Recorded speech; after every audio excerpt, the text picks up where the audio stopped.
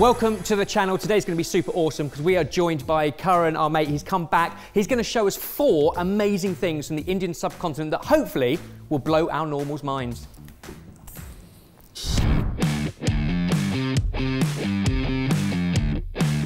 So genuinely so excited to be back here in your sparkling new studio.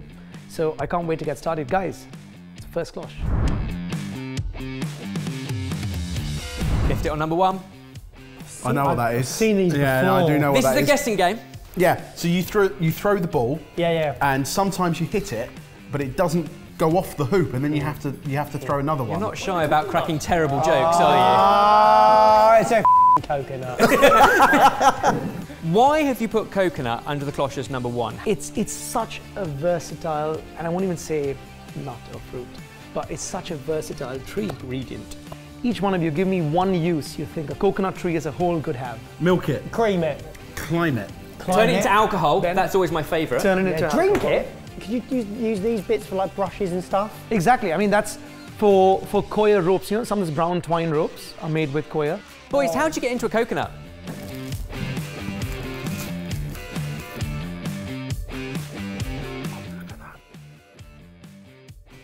You are so manly. What are you doing now, Jim? What are you doing? Fucking. Don't think that's right. We would not do well on a desert island. Oh! Oh! It's leaking! And squeeze. Squeeze. I'm getting wet. So how's it meant to be done? So I wouldn't go vertically, I'd go through the center. Basically, hit it and then keep rotating it. Imagine if there was a little present in there, like a Kinder Surprise. Oh! Hey-oh. Well done. Nicely done. Fantastic. Yeah, look at that. Now, Karen's brought you another toy, a hand version of something we've played with before. Oh no! No, not that. Don't like this thing.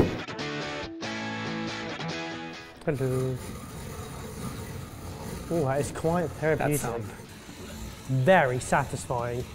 If you haven't got a cleaver, basically the back of any heavy knife, even the handle of a wooden spoon, you just want that regular tapping around the middle.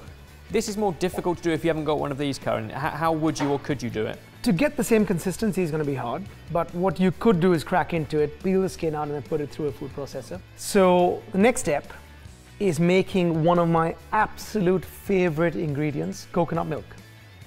Most people think coconut milk is this whole sort of processed thing that comes in tins. Basically what it is you get that fresh coconut, get it between your hands and squeeze through that little mesh. You could use muslin, and what comes out, that first extraction, South India known as the first extraction, Sri Lanka very similar, is what people often refer to as the cream of coconut, but that is the pure gold, which depending on how moist the coconut is, you'll get a little bit or you get a little more. Karan! And that's why it's liquid gold, because this will not be cooked with you. It's kept aside. It's known as the first extraction, and that's only sort of stirred into Finishing cream. your cream. It's in desserts in Asia, so Thailand, if you have desserts, it's that thick coconut cream. Otherwise, it's just at the end of a curry or end of a dish, you'll squeeze some in. And that shell over there, I'm going to use that to serve one of the dishes we make later. And that is how you milk a coconut. On to number 2. The second tasty thing is under the cloche. Off you go.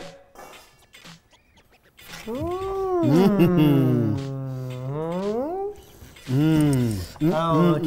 Yeah. Have a whiff of that. Whoa. Yeah. Okay. It's dried shrimp. I think it's more like sardines, dried sardines. Like Or bonito. dried-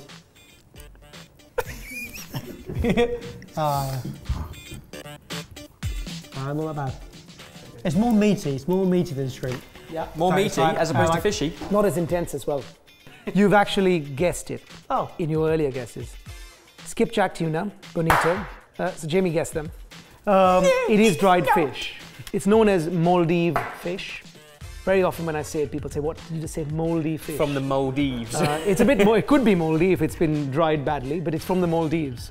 So it's exactly the same fish that gives you katsuobushi from Japan, the little dancing fish flakes, or the other kinds of, dried fish which go into dashis and stocks. Yeah. So just umami-rich, super, packed with flavor. Proper flavour bomb.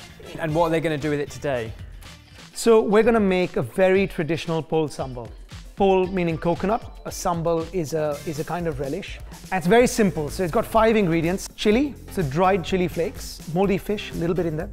Large pinch. Does sound like moldy fish when you say it quickly. A little bit of salt.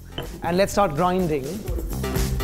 Now in with the onions. We'll bash them up a little bit. And then let's go in with the coconut now. Bring it all together with some lime. The idea of this segment is also zero waste. It's quite literally the perfect condiment in terms of the way you season stuff. Yeah. The seasoning triangle, you've got salt, you've got sugar, and you've got acid. You've also got umami, and you've got fattiness from coconut. It literally ticks all of the boxes on paper. Does it taste any good? Ooh. Hello. Oh, Oh, God. Woo! Only. Okay. Balls. Hello, mummy. That wasn't the reaction I was expecting. that's giving me everything. First of all, you're like, oh, freshy, zingy, lovely. And then you're like, get down. I'm really enjoying this, but what I'm guessing it's not meant to be eaten on its own. Exactly. Hoppers, egg hoppers. This is, very traditionally in Sri Lanka, all you would have is a hopper and this, and nothing else. Sometimes on the side with some rice. I'm on the roller coaster again! I presumed we were going to cook it. We were going to put it into a stew or something like that, and it was going to add an umami taste.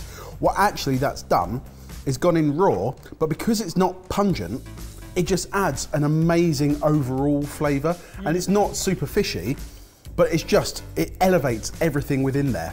Would you even think right. it's fishy? I don't taste the fish in there, do you? No, and I think it's like when you add like good anchovies into like lamb meatballs or something like that. Exactly that. Just roundness. Exactly. You ready for number 3? Yes!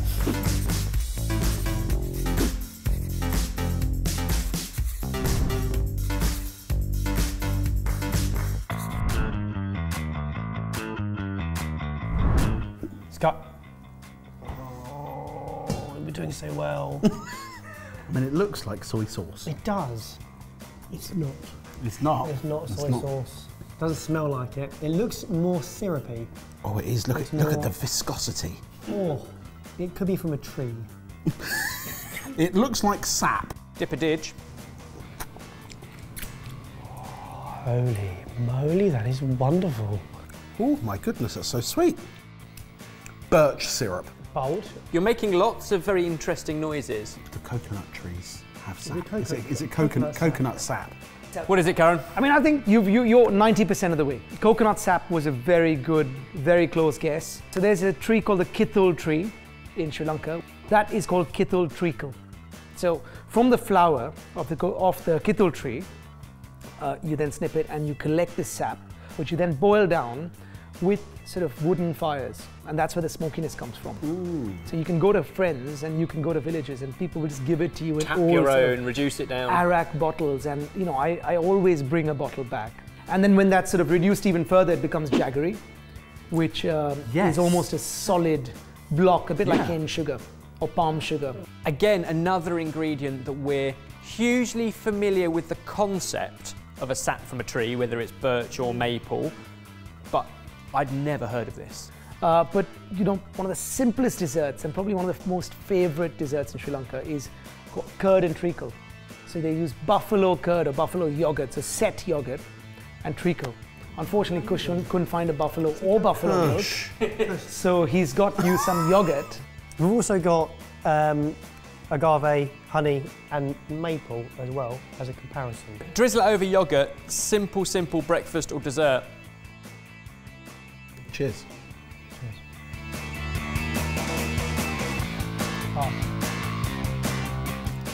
Oh, I like that. I like that a lot.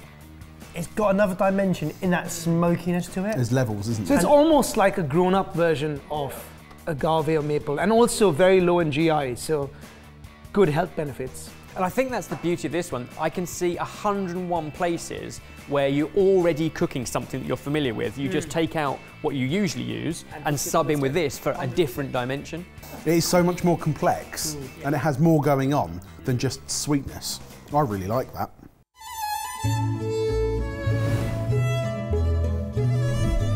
Oh no! Oh, come on, what's it going to be? What are you doing? It's the worst thing you can ever do. Guys, any help? Shush it. Cloud egg onto paper.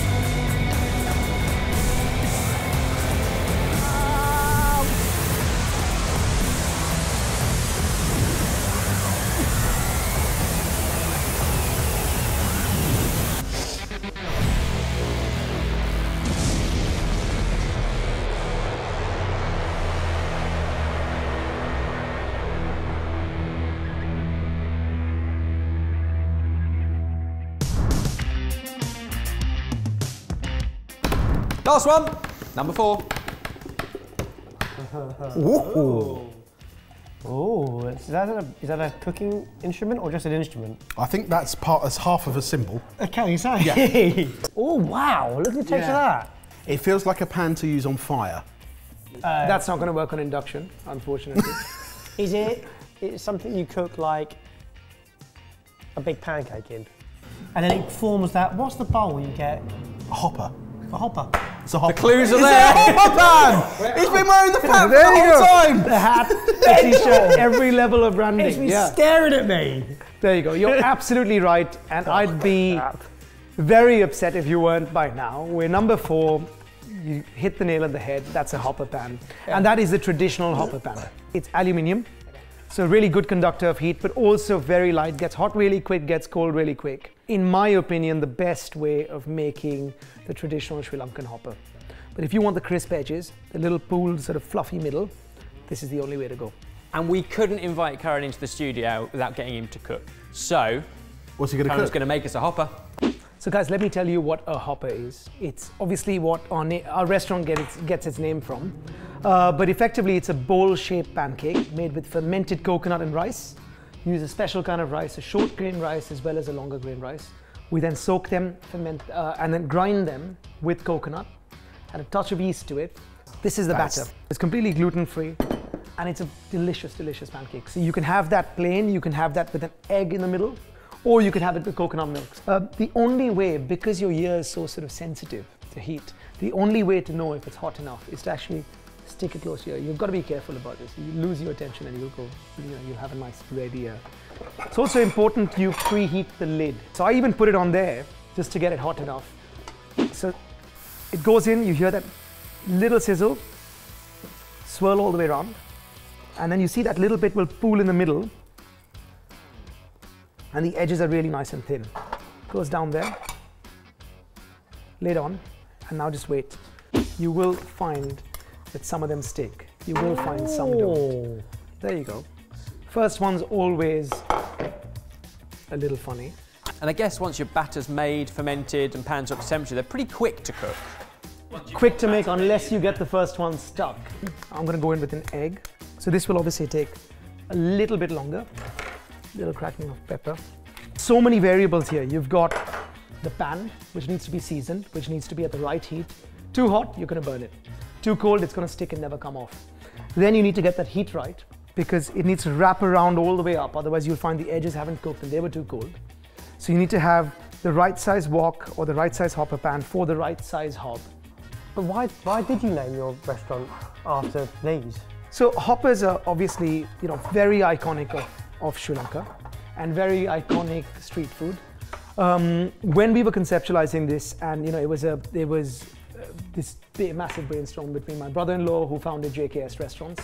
He came up with the idea of doing a Sri Lankan restaurant. I had traveled to Sri Lanka, had friends there, loved South Indian food. So we sort of came together, we started thinking about it. This was almost a working title that then just stuck on. Yeah, we know about those, yeah. Was it the same? Yeah. Yeah. The fact that it literally lifts off the plate and it's 3D food and it is just, it's unique. And I think if you haven't had one before, it always gets that well. come in, guys. Come in, dig in. Remember that Don't have to ask me twice. pole sambal we had? Rip in, get your pole sambal. And look at that as a serving dish, guys. That's just... The upcycled coconut. Every part of it. Yes. It's almost like marshmallowy in the middle. Oh, there we go. I'm on. Here we go. Oh yeah, that's like char on the crispy edge. That light fluffy bottom. Look at that coming out. Now Steaming that hot. is a bowl-shaped pancake through a coconutty hopper. It's so good. And for me, flavours are great. It's the textures that make it, because you have got that fluffy middle and then those crispy edges. Oh, Look at the colour on that. Yeah, look at that. oh. Right, guys, so we cracked that egg. Yeah. I'm gonna go in and make something super special out of it. So, green chilies, mate. There we go. Wait for that cheese to melt. Dig into that, That one. one looks really naughty. It's going to be hot. Chili cheese omelette hopper. There you go. There you go. Oh, hot. Okay. I hope we've shared some really interesting stuff with you. I've had an amazing time. One of the best discoveries ever here, blimey. Thank you so much for coming in and showing us. And if you want any of those ingredients we've experimented with today, you can actually get them in the links down below. So the cash and carry will link to that. It's actually where we also got the very first meal kit that we tried from Hoppers, and it was phenomenal. And you got another project that's going on at the moment that's quite close to your heart. What's that? So we've celebrated Sri Lanka and Sri Lankan food here today, and I think it's only right to sort of acknowledge the situation going on in Sri Lanka as we speak today. There's been this massive political and economic crisis over there, and there's been people who are right at the bottom of the ladder, and they have lost livelihoods. £20 can buy a family of 4 enough rations for an entire week. So we're going to do a special at the restaurant that's £20, and all that money goes to a family in Sri Lanka. We've got partners on the ground who are going to be going out and distributing this stuff themselves. We want 100% transparency. There's going to be no admin fees to the extent that we can avoid it. And even if it's not with us, just read about what's happening and try and contribute, because it's such an amazing country and such amazing people, but they've just had such a hard time. Well, we've had a tiny taster of Sri Lanka today, so thank you for that. But we're also going to contribute to the charity down below. All the links downstairs. Go and check it out, read up more, and if you can, it'd be lovely if you could too. Thank you, guys. A massive thank you to you. Incredible. I'm going to go eat more of this. Fantastic. I'm going to keep Can making I play with hoppers. your Hoppers pan, please? Yeah. I want to go. If you get stuck on a desert island because your FedEx plane has crashed, you can turn it into a friend. Into a friend, yeah, exactly. I think that might not be an original idea.